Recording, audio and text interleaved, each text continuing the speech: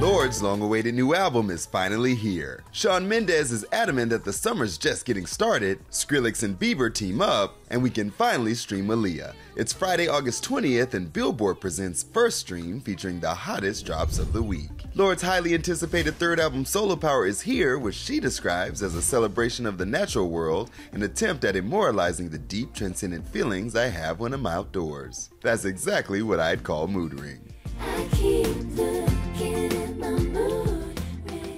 Shawn Mendes and Tiny are helping fans close out their summer of love right with this hot new collaboration.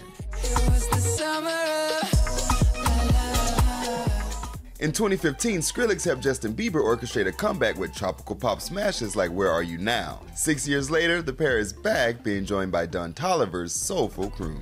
Frozen, don't let me go, but let it go, please. We all gave our hearts to Aaliyah, and now nearly 25 years after its release August 27, 1996, Aaliyah's sophomore album, One in a Million, finally arrived on all streaming services.